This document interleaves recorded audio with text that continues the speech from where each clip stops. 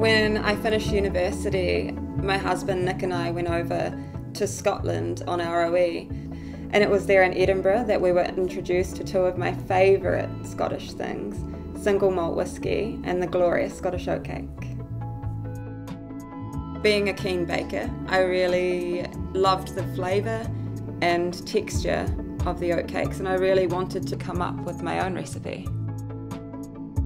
When I was thinking about coming home, I was keeping a close eye on the artisan scene, and there were some amazing producers in New Zealand, really just starting out, and I wanted to come back and be part of that.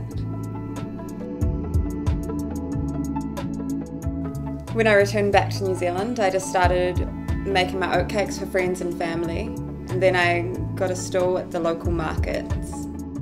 People seem to like them, and now we're stocked all over New Zealand and are looking to expand to Australia soon.